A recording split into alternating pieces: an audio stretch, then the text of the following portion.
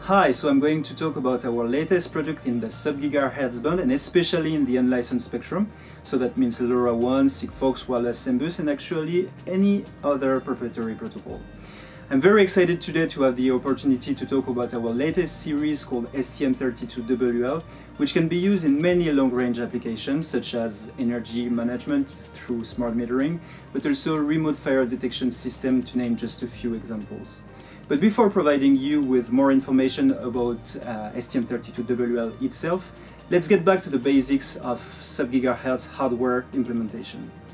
A natural approach could be to think first of all of a standalone microcontroller which would manage the intelligence of your application, along with a standalone radio transceiver matching your applicative needs.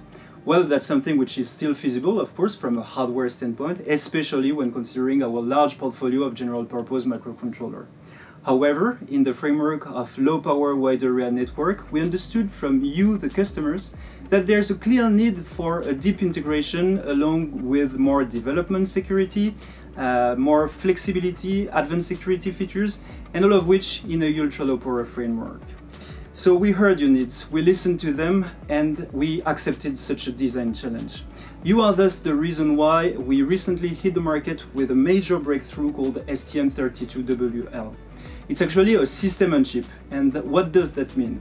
It means that actually that all the technical structure are implemented on the same silicon die. So that means the CPUs, but also the peripherals, the radio transceiver, all of which on the same silicon die, which is in the framework of multi-modulation and LoRa enablement, a world first. So let's review together your main benefits when using STM32WL. So of course we wanted to make sure that you could implement LoRaWAN, Sigfox, wireless MBus or actually any other proprietary protocol on the platform, and for this reason there is multi-modulation compatibility. So that means LoRa modulation, but also GFSK, GMSK and BPSK. As just explained, the system-on-chip implementation means that actually there is a deep integration factor, and that will lead to massive cost savings for your PCB implementations. The platform itself is fully open, so that means that you guys, device maker, will always be free to implement whatever you want on the platform. Now, in terms of architecture, it's actually a dual-core architecture based on ARM Cortex-M4 and ARM Cortex-M0+, which brings advanced security features.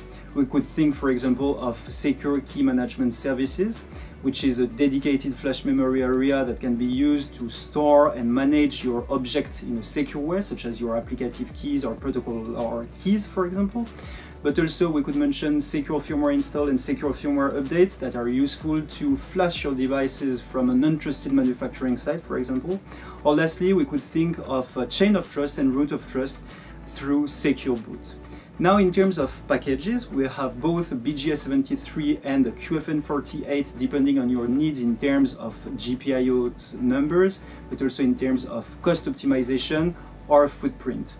The ecosystem offer is also very rich because we ensured that you have all the tools that you will need from configuration up to flashing of the device. So for configuration, you have STM32CubeMX, so that you can configure the pinout, but also automatically generate some code, which is very useful when you want to prototype in a fast way.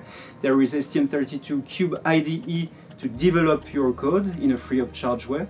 Or you can perform RF advanced testing through STM32Cube Monitor. And last but not least, you can also flash your device with STM32Cube Programmer. Finally, you can also sleep well because we have our usual 10-year longevity commitment, which is actually renewed every year.